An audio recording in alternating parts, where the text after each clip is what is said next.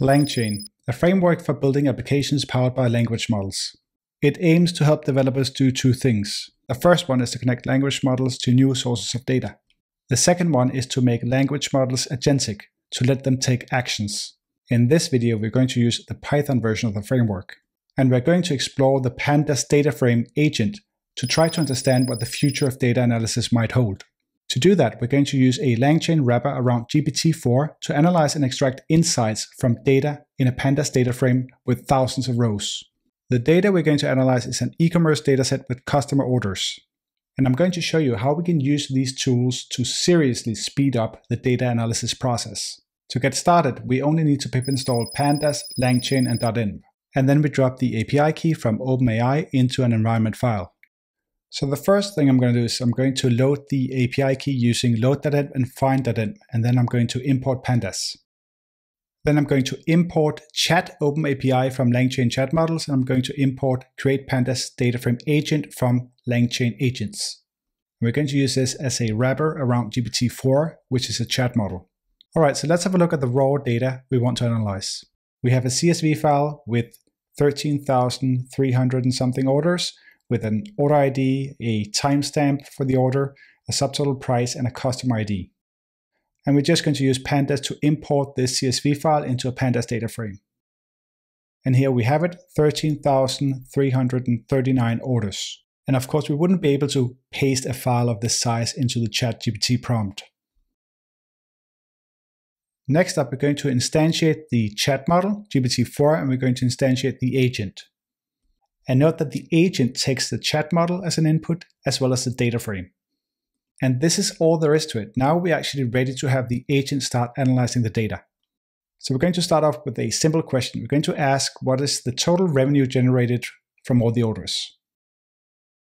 We can see that a chain is now being executed. This is going to take a few seconds. And here we have the total returned by the agent. So this wasn't a problem. We even get the pandas code that the agent used. So let's try a slightly harder question. What is the average order value? This is a metric that any e-commerce business wants to track. And again, no problem, we get the results. It takes the mean of the column subtotal price. So let's try to increase the level of difficulty once again. Let's ask what the repeat order rate is. This involves both finding the total number of customers and the total number of customers that have made a repeat order. And this time it fails. Let's have a look at the error. All right, so we see this with the language models sometimes, that we get an output that is non-actionable. I'm not going to bother digging into the error right now, so I'm just going to write what is the overall repeat order rate. And sometimes that's all it takes to have the language model reevaluate and return what you want. All right, so it gives us the total number of orders, and then the number of repeat orders, and then divides those two numbers. And I guess technically you could call that a repeat order rate, but it's not really what we're after. We usually want the fraction of customers that have made a repeat order. So I'm just going to give that input to the model. And now we see that it counts unique customers.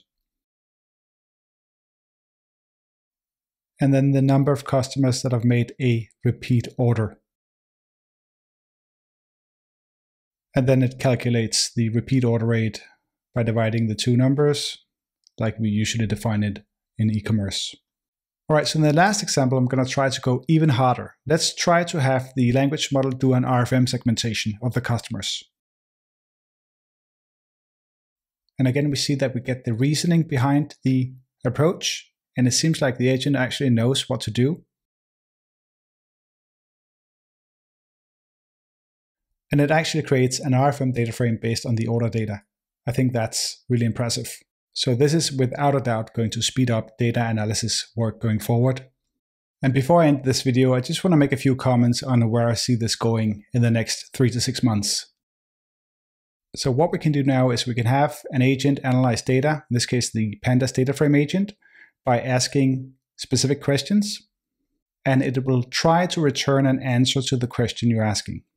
But what we really want is we want to be able to work with the agent. So not only do we want the agent to return an answer, but we want it to return the data frame that comes out of the analysis, so that you as a data analyst or data scientist can continue the work. And then you might ask the agent again at some point about something new. And what we really want is we want to establish a feedback loop. Another thing we're going to see is we're going to have the agent reference external web pages. So think about when you write code, you usually look up documentation online. We can have LangChain do that. The framework already includes a Python requests tool that can have an agent extract information from a web page. And now it's only a matter of building this into the data analysis process. All right, that's it for now. If you enjoyed this video, like and subscribe. Thanks for watching.